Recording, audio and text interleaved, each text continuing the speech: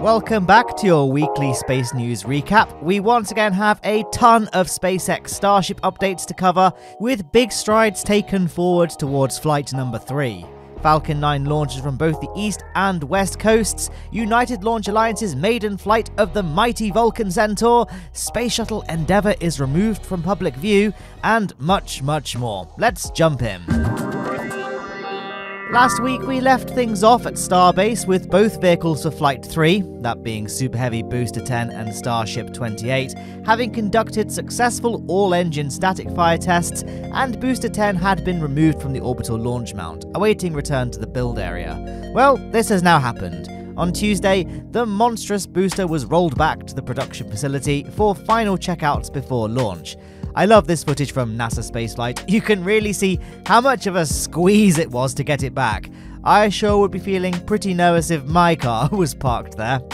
A few days after the Booster 10 rollback, we then saw Ship 28 make its departure from the launch area, having completed 2 static fire tests during its time there. It too will now begin undergoing final preparations for its orbital flight.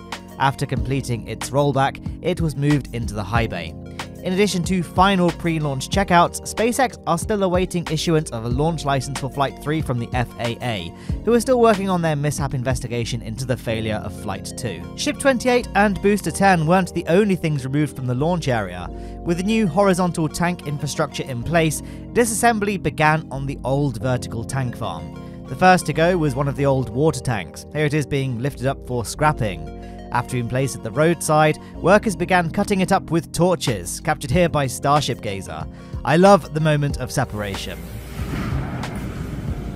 It wasn't long afterward that the second tank was removed. This time, one of the tanks originally designed to hold methane, though it was later repurposed as a water tank because it wouldn't have complied with Texas laws with methane storage. Oops.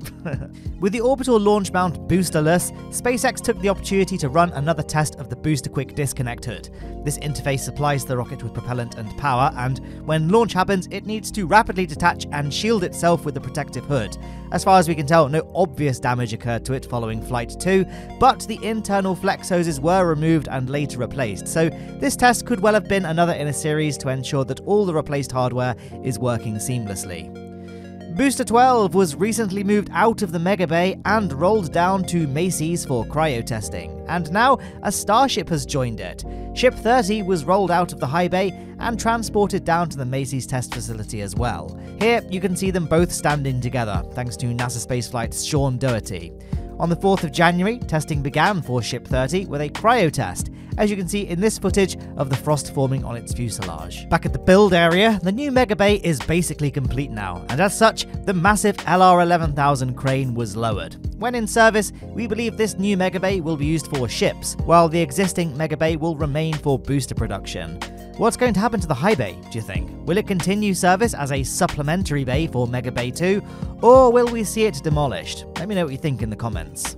SpaceX's Starship, always a buzz to discuss, but Falcon was once again hard at work launching payloads to orbit last week, and interesting payloads at that. To begin, on Wednesday, we actually saw 2 Falcon 9 launches. The first took place on the west coast at Vandenberg, where the Falcon 9 lifted off carrying 21 Starlink V2 satellites. But this was no ordinary Starlink V2 launch.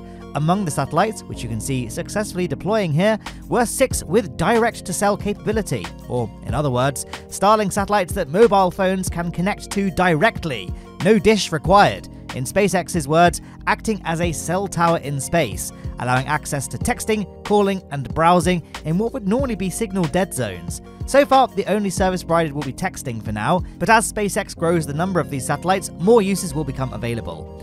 The launch went off successfully, and shortly after stage separation, Falcon 9's first stage made a successful propulsive landing on the drone ship Of Course I Still Love You in the Pacific Ocean. The other Falcon 9 mission we saw on Wednesday took place on the east coast at Cape Canaveral Launch Complex 40.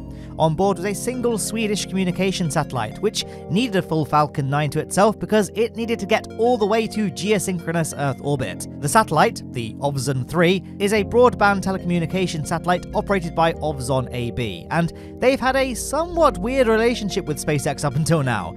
The satellite was originally supposed to launch in 2020 aboard Falcon Heavy, but then later Ovzon announced they had ended their agreement with SpaceX and would instead use the Ariane 5. I wonder how much this had to do with incentives to use European-made rockets.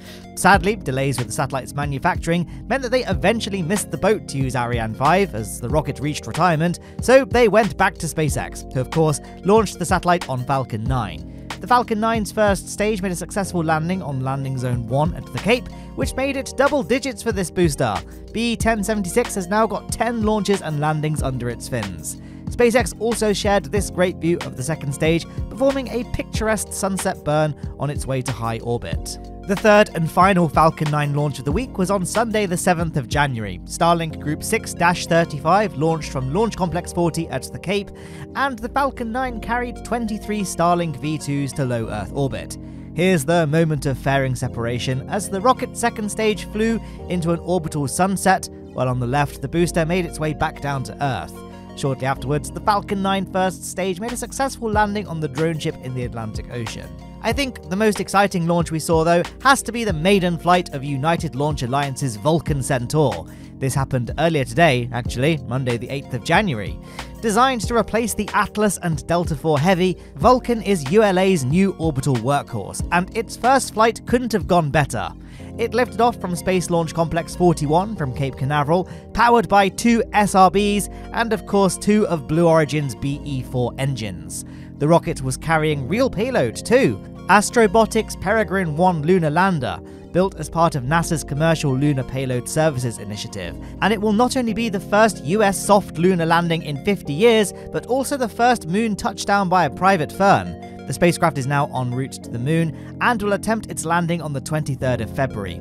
In addition to Peregrine 1, the rocket also carried the cremated remains of several notable people associated with the original series of Star Trek, including creator Gene Roddenberry and Nichelle Nichols, who played Uhura. In its 6 SRB configuration, Vulcan Centaur can carry 27.2 metric tons to low Earth orbit, which is almost as much as Delta IV Heavy. Whether or not we'll ever see a Vulcan Heavy remains to be seen. Unlikely, I'd say, but in late 2020, ULA did say it was looking into the potential for a 3-core variant of Vulcan Centaur, so who knows. With a successful maiden flight, Vulcan is now the world's first Methalox-fueled rocket to reach orbit on its first launch attempt, and it's the first Methalox-fueled rocket to reach orbit from the United States. Hello, I was just about to render this video when I saw that Astrobotic has released a statement about the lander, that after a successful launch, they have unfortunately encountered an anomaly which prevented the lander from achieving a stable sun-pointing orientation. The team is working hard to address the issue. Hopefully they fix this and get the lander back on track. Space Shuttle Endeavour has enjoyed time in the public eye at the California Science Center in Los Angeles since October 2012, but after its 11-year stint, it's finally going off display. For now. Until now, it's been displayed raised up, as shown in this photo, but now NASA has even grander plans for it. The exhibit is getting revamped and will display the orbiter mounted in its launch position, just like here, while preparing for the STS-130 mission on the 6th of February 2010 at Pad 39A. And here is an artist's rendition of how it will look in its new display hall. Right now, the hall is under construction. Here's a photo from the LA Times of it right now. You can see the walls are going up and the SRBs are already in position. When completed, the building should look something like this. And while it's a shame that this all means that Endeavour will be out of display for a couple of years, the end result should definitely be worth it. I myself have had the pleasure of being able to see the Soviet Buran shuttle in the flesh, or at least the air test version, since the actual orbital spacecraft was sadly destroyed when its hangar collapsed. I'd love the chance to see one of NASA's shuttles in real life as well. Endeavour's current hangar will be dismantled around it, and then the vehicle will be rolled out down State Drive to its new location, where it'll be lifted into place onto the external fuel tank, also yet to be installed, and then the rest of the museum will be built around it.